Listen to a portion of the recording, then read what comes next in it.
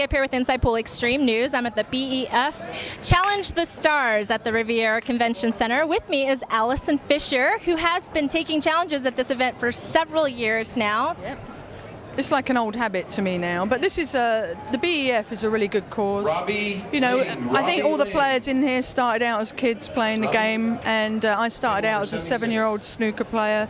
So, you know, this game is a family sport, so I think it's a really, really good cause. Yeah, it's a great cause, supporting the youth of tomorrow, yes. Or today. Today and tomorrow. That's right, that's right.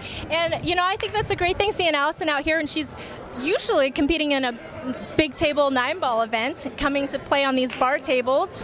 And now, tell us the truth, Allison. Are you taking these games seriously? Are you really trying your hardest out here? I'm trying to, but I mean, this table is a bit of an equaliser, and there are a few hustlers in this room coming over and challenging me, so yeah.